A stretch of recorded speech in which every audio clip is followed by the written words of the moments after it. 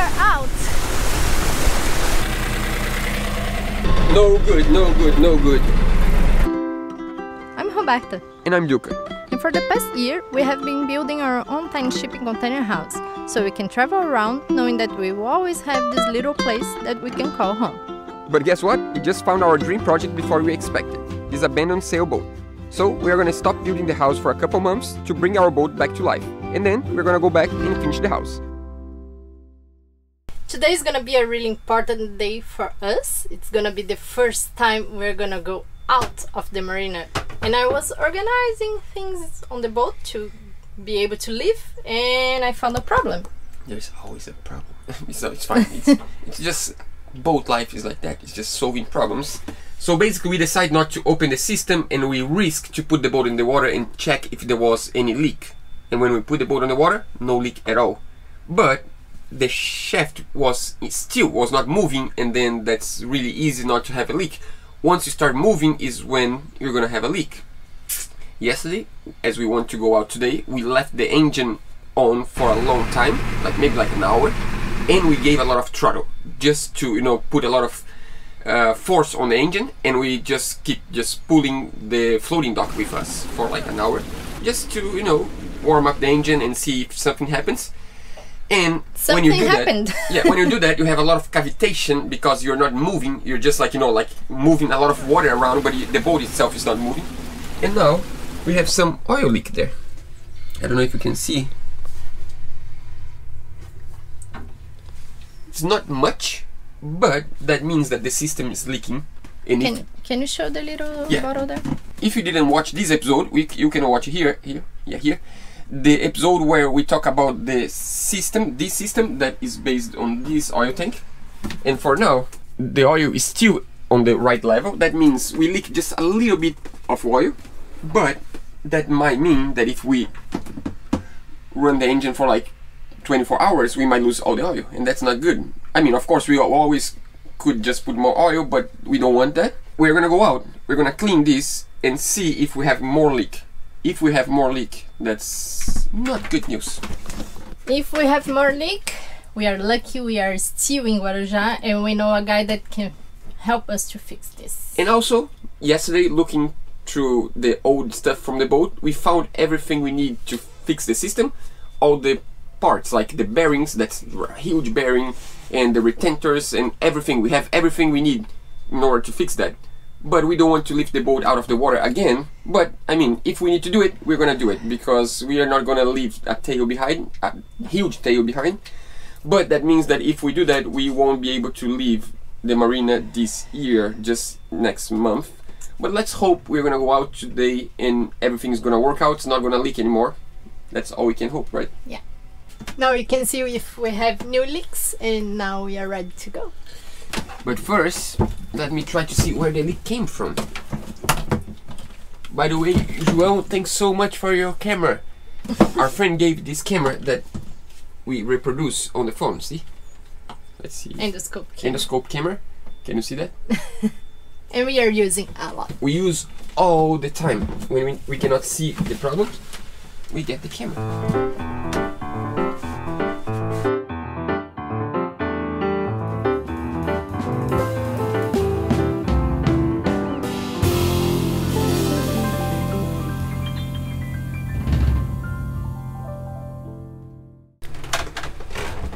It's a beautiful day outside. Time to have lunch. Time for lunch. But first, I need to get some treat, because look, yeah, we're gonna have lunch at Fred's boat today. You guys are curious. Everyone's been asking about Fred's boat. Now today we're gonna bring some treat and have lunch with Fred. And also we need this. What's this? This is the oil for the shaft of the propeller, because we have some extra. We want to fill this up. Fred have more of this, because today we're gonna go out and we need this in order to be safe, because if something happened to the propeller, we have more oil that we need. Let's go. You're finally gonna go to Fred's boat to show you. It's just gonna be a sneak peek. We're not gonna show the entire boat, because Snake peek or sneak peek? Sneak peek, I always say wrong. Yeah, it's just a sneak peek, because soon Fred's gonna have his own channel, so we cannot spoil that much. We're just gonna show a little bit. Let's go.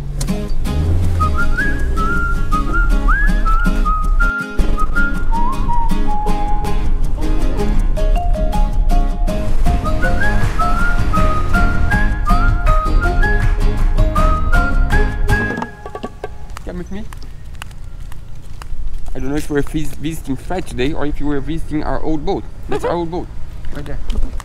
We always like to come here to visit our old boat. Yeah. Guess which one is Fred's boat? No, it's not the huge one. This is our old boat. That's Fred's boat. It's huge. Meet Alvini, fresh painted. Oh, it's beautiful. Can you give me the camera so you don't fall? The boat's just freshly painted. It's beautiful. But we're not gonna show that much. And that's it. That's a cut. No, joke. We can show a little bit more, just a little bit more. What's cool Europe! Here? Europe! Welcome to Europe! Yeah. Good to be back. We always call Alvini Europe because he has a small air conditioner. Check this out. The size of my hand and the size of the air conditioner. And the smell. And the smell of food. Always. Food. We dream of the day we have a stove and oven working on our boat. Not yet. Food, epoxy, food. It's all the same thing. This is beautiful. Yeah. My winch. I think it's time to eat, right? I'm Food, really hungry. Food.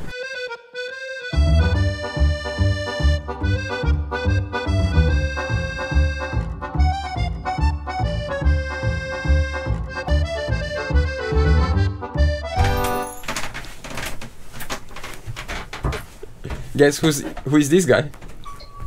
Can you tell what he's doing here? The captain? No. Not the captain. He's like, we hired someone. This is like the crew, you know? The crew. The crew. I yeah. am the crew. Yeah. You know what that means? What does that mean? We're gonna go out today. Yeah! But before we do that, we need to turn this on. Coffee? Yeah. We need at least a little bit of coffee because we want to warm up the engine before we go out. So we need to turn these on first. And then we can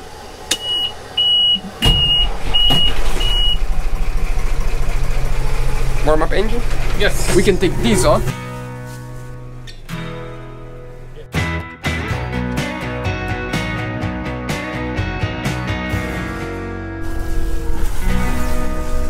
One more thing we need to do before we leave. Sometimes you gotta do what you gotta do. I never maneuver a boat with steering wheel in my life, only tiller. That's the first time we're gonna do it. We need a cable. It can be this one if you want to take this off, and he can hold us from there. Oh, we can take this one off.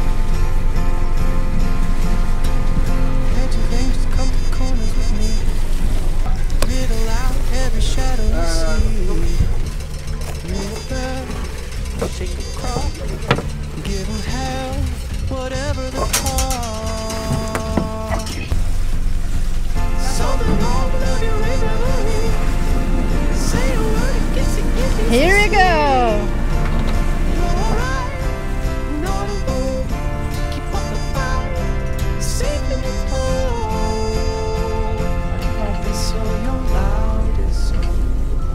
Here we are. First time! Yoo-hoo! Hands on the wheels. Yeah. I wanna see us getting back to the spot in the marina. Yeah. We'll get there. Really? I was kind of nervous to get out actually.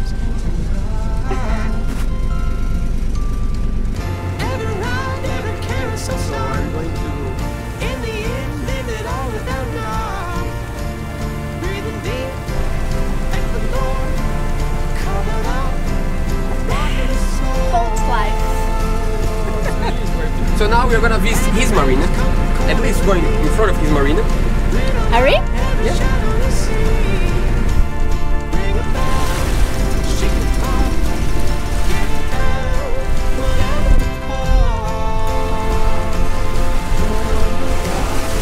Finally! We are out.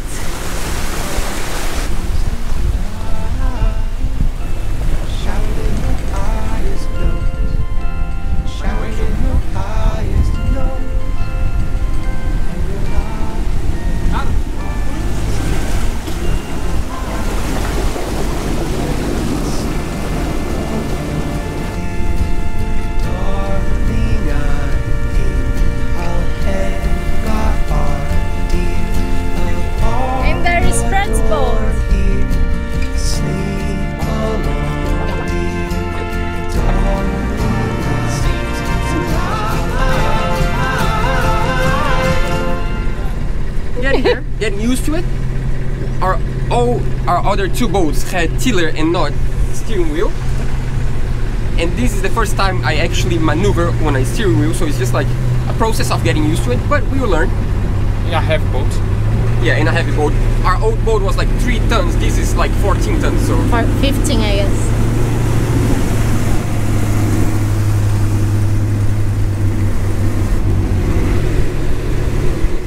How are we? 6.7, almost 7. But we have current in our favor problem. That's why I'm doing Both ways. this direction and the other direction. 6.5 and 6.8 around. So 6.5. Yeah, 6.5. That's good, it's not bad.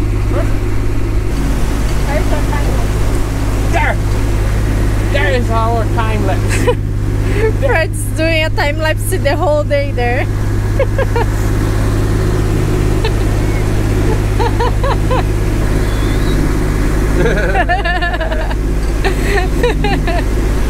It's kind of big guy. Yeah, he's our friend. Yeah, this guy has a beautiful aluminum boat. This one. I want to be here as well. Yeah. Don't forget the rudder. You wanna check the...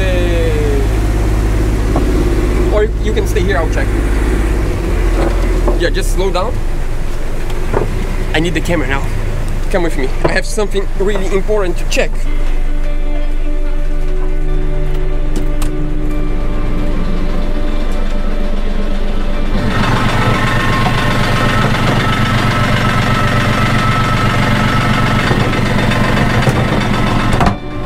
One more thing to check.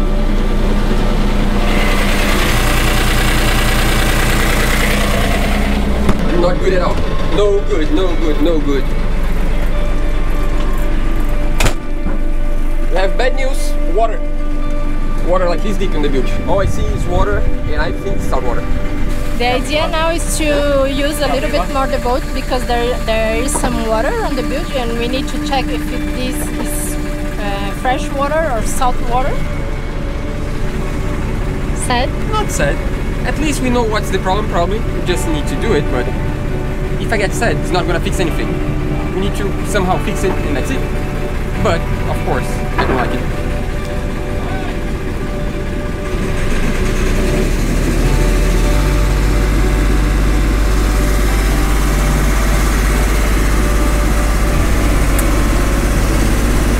That's why we are doing a test.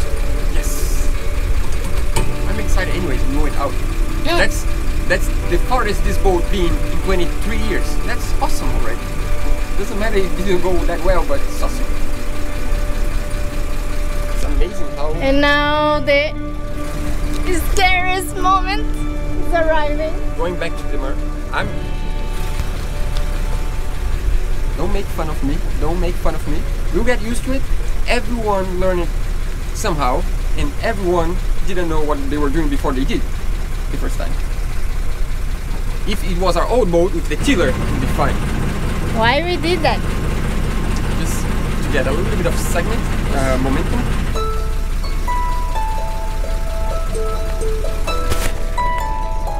You're getting there.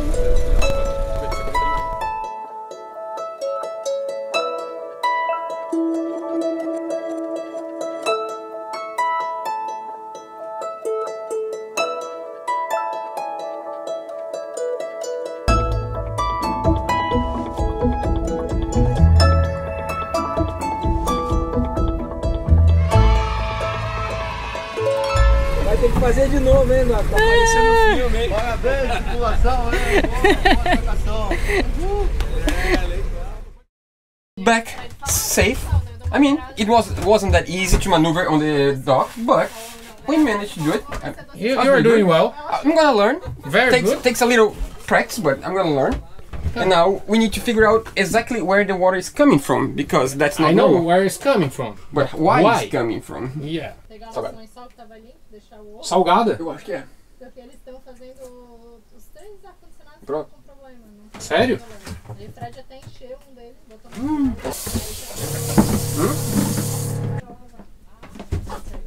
we just found out the problem. Yes. The water is salty water. That's why the engine is not getting hot. And we are losing a lot of water from the heat exchange. Yeah. Because the water, it's salty water. That means that the inside of the heat exchanger broke. And we are actually... We have a leaking. We have a leak inside. So that Yeah. means that we spread salt water inside of the engine. And that's not good. No. So, first step done. We know this is not working. The heat exchanger broke the pipe inside and the salt water was leaking to the fresh water. And now we got salt water inside of the entire engine, and to clean that we just emptied the whole system, took all the salt water off and Wash the engine sometimes. yeah, a few times, like maybe like 3 or 4 times we fill with fresh water and let it go, and then fill with fresh water, let it go. And now just to guarantee that the engine is fresh inside, fresh water, there is no salt water inside of the engine, I got the hose on the end, the one that goes to the hot water tank, and I taste and it's not salty anymore, so we can call a successful day today. Yeah, sort of. We found some problems, but that's why you go out to try the engine, because you need to find the problems. If you don't find problems, maybe there are problems that you didn't find. If you find problems, at least you know the problems. So what's the plan now? That's it, we need to go back to the dry. Yeah, sometimes you gotta do what you gotta do though. Yeah, I mean, like, we are not gonna leave the marina with this huge tail behind. Yeah. Our propeller shaft seal is leaking, and the system, the way it's meant to be, is to have oil inside and no leak at all. If there is a leak, that means that the retainer or the O-ring are bad. Even the bearing might be bad. And if there is a time to do it, it's now, because we are on a boat yard that's easy to lift the boat. We don't need to think about it. The place we are gonna go after here, there is no possibility of lifting this boat because it's too heavy. So it's time to do it right now, right? If we leave the system as it is, it's gonna we are gonna have salt water inside our boat, and that's to no fix this we need to take the boat out of the water, because we need to replace all the it's parts under the water. Yeah, it's like a hole this big. That means that if we don't open now, we're in trouble. Of course, we could just leave as it is. It's leaking a little bit, and then we put more oil and oil leaks. That's not It's a who we matter are. of safety as well. Yeah, I don't want to have something that I'm always thinking, is that okay? Is that okay? Yeah. If we need to stay 2 days away from the boat and then start leaking and we are not on the boat, no, we're not gonna do that. But we want to tell you bigger news than that. Which one? We found other problems on the engine. Yeah. Not that many. Problem number one. Yep. Problem number one, the gearbox. The gearbox. The gearbox, we didn't give any maintenance to the gearbox back 1 year ago because we had the diesel generator right on the top of it. So we had no option. We either take everything apart or we couldn't touch the gearbox. We just replaced the oil and that's it.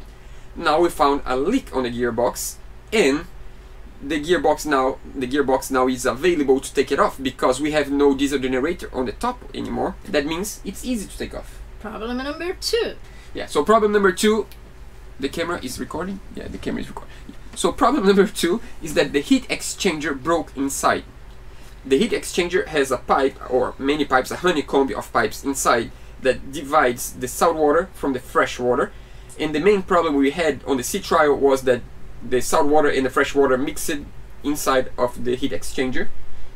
And the weird thing is that we took this heat exchanger off a year ago and took to the shop that fixed that, and they redone the entire heating exchanger, and now it has a problem again. So we need to take that off and take to the shop and see what's wrong and fix that. Problem number three, the Bendix. The Bendix, yeah, that's a small problem, but the starter motor has a Bendix. That's a part that's broken, that the starter engine works perfectly fine until it doesn't for like 3 tries, and then again fine again. So we need to fix that. But problem number 3B, yeah, the heat exchanger from this engine is the original one from the manufacturer, and the manufacturer stopped building this engine a month ago. That means that if we want to replace the honeycomb for a brand new one, we need to buy third party. We cannot buy from the same brand because it doesn't sell anymore. That leads us for 3 options. 3 options. We're gonna be quick this time. Option number 5 minutes already? Yeah, 5 minutes. Yeah. Option number 1, we just take the heat exchanger off, we take to a welder and we fix the heat exchanger, the honeycomb, put back together. We replace the Bendix. We take off the gearbox. We give maintenance to the gearbox. We need to redo the seal because we have a leak on the gearbox, so we need to fix the leak on the gearbox. We put back together. We redo the seal of the shaft of the propeller, put all together, and we leave in January.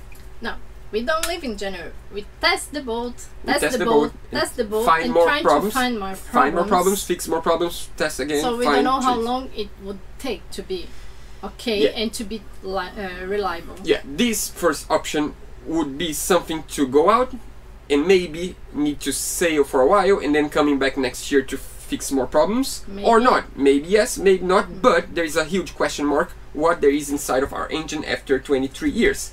That's something that I don't like. Option number 2. I think would be much better to redo the mistake of the past. There's something we regret not doing back a year ago. All the time people ask, so what would you do different on the refit? The main thing we would do different is back when we had the chance, we open up the hatch on the top of the engine room. We could have taken the engine off the boat, take it to a shop and really properly treat the engine, take all apart and see how it's inside and check what we need to fix, because this engine been sitting on the drive for 23 years and a lot of things might need maintenance that we don't know inside. As we are going to be on the dry again, open up the hatch, take the entire engine off. Now we have a shop from someone that we trust that we can put the engine in. We could work on the engine by ourselves with the help of Fred and with the help of a mechanic that we know now, and we could redo the entire engine, paint the entire engine, and have an engine that we can trust for years. Have something that's basically brand new, but it's still 30 years old. The mistake was not taking the engine when we did the whole refit. Yeah. So what I like about this option is that we would know our engine inside out, everything. We would have an engine that we trust, but what I don't like about this is that we have an engine that's made in Brazil, and that as soon as we leave Brazil, there's no way of finding parts for the engine. That means we would need to ship from overseas, and would always be a problem to find parts and mechanics that know about this engine. Problem number 2.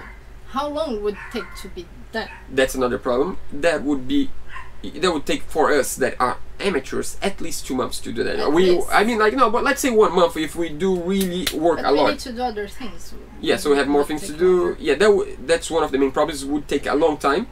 Plus, problem number 3. Sometimes we might need to make some pieces that are not. Yeah, when you open up an engine that's been sitting there for so long, you might find surprises, and that's what we don't like, because you cannot guarantee that's gonna take a month because you don't know what the surprises are gonna be. And that brings us to option number 3. Option. How many times did you say 3 already? I You said problem number 3, option number 3, everything is number 3. Am I number 3? No. No, you're the first one. Okay. Yeah. So option number 3 would be buy a new engine. Yeah. Yeah, we're not crazy. Let us explain. We have reasons to at least consider this option. The engine we have is made in Brazil, and most of the small fishing boats in Brazil use the same engine as we have. That means that this engine has a huge market in Brazil.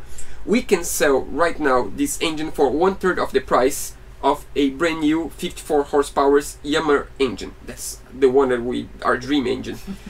If we decide to keep the engine and leave Brazil like in a year, and let's say we are in the Caribbean and we decide to replace the engine, this would be like a scrap engine. No one is gonna pay anything for this engine because no one buy this kind of engine outside of Brazil. We would sell it for its weight. Yeah, it would be like not worth anything.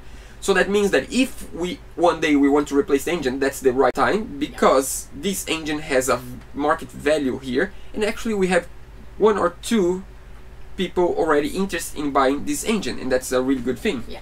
And if we go on this route, that means we will get a Yamaha 54 horsepower. At least that's what we dream I of. think buying a new one would be quicker than the other 2 options, because we would just need to take the old one off, to repaint the bilge that we would love to, great. And to do a new berth for the engine room that we would need just to screw in place, because we already have the holes for this. Yeah, by the way, a Yamaha specialist came here to check the engine room, and he said no, there is nothing much we need to do. Just as Roberta said, it's just the berth. Yeah. So that would be a quicker option of living quick and at the same time with something that is reliable and that we can find parts anywhere we go, and that's something that's comfortable. Like, yeah, it would be much better to have an engine that we can fix anywhere. We have spent the whole week thinking about it and calling people and trying to understand the options we have, and now we are sharing with you. Yeah, and we also had a live with our patrons to check their opinion. Yeah. It diverged a lot. A lot of people say just go sailing. Yes, it's an option. If we go sailing, we need to come back. We rather stay a little bit longer in the marina than leaving and then needing to come back. We don't want to come back anytime soon. Some people are gonna say that there is an option number 4 that would be you can get an electric motor. Yeah, that's an option. We really like this option, but it's a much more complicated option. As we are in Brazil, the electric motor would need to come from overseas, and it would take longer. But sure. if you have any contacts that you want to, I don't know, revolutionize our boat and make it electric, just let us know. We are open to ideas. We are not close to ideas, but we need to decide that soon because it's already almost Christmas. And we Clock's need to ticking. clock's ticking. We need to leave the boatyard, so we want to make a decision quick. Well, the only bad thing about the engine is the price. Yeah, that would cost a lot, but would be, I think in my point of view, is just an investment to make the boat better. It's of course going to cost on the first, on the short term, but on the long run, I believe it would be worth. Yeah. But if you know someone on Yammer, you can give them a call and just say, you should talk to Duca and Roberta. They're really nice people and they deserve a brand new engine. I'm just joking, but I'm not joking because it's a really good opportunity for us to have a relationship since day one of our brand new engine. We want to have an engine that we're going to take care for years. After all the work we have done on the diesel tank, we deserve a new engine. Yeah, the truth is, the boat got a new mess, and now the engine room is like, that's not nice. You gave the boat a new mess, and you didn't give me a new engine. It's true. We're just hearing. Odd's talking. Yeah, Odd's talking to us. True. I think Odd deserves a new engine. Don't you think? We have great news. Yeah. I think by the time you finish this video, because this is too long, Fred already posts his first episode. If we can trust him, because he said it would be... He just sent us a message saying that he already added 6 seconds of a 12 minutes video. 6 seconds. Fred, go back to work. You have a lot of work to do. Yeah, but... It's already a step, Yeah, that's a huge step. And you guys should go to his new channel and give some love to him, because Fred... If you guys like watching what we are doing, you need to thank Fred, because he's a huge part of our channel, and I think his channel is going to be awesome. Show Alvini some love. Yeah. But for now, I think I'm going to stop talking because I'm talking too much as usual. If you have any opinion, just leave a comment on the session. Let us know if we are crazy about thinking about replacing the engine. Tell us if we are insane that we just should go sailing, or tell us that you should do what you feel like you should do, because it's a like sometimes I think we need to think about what's best for us and for the boat, because of course for the content it would be much better just to leave anyway, but it's our lives. It's just like sometimes we need to do what's good for us also. And we also can do our 12 volts panel. We can do some other projects. There's plenty to do. We always have work to do, and if we stay here for another 2 months, you guys are gonna have content. Trust me, we are gonna post some content like... Yeah, that's it. Let's welcome aboard our new patrons for this week. So, welcome on board. Chris, Rui, David, Orlando. And we also want to thank a donation to our PayPal. Thanks so much, Kevin. Guys, thanks so much. We really appreciate your support. And now, go show Fred some love. Yeah. See you guys next week. See you.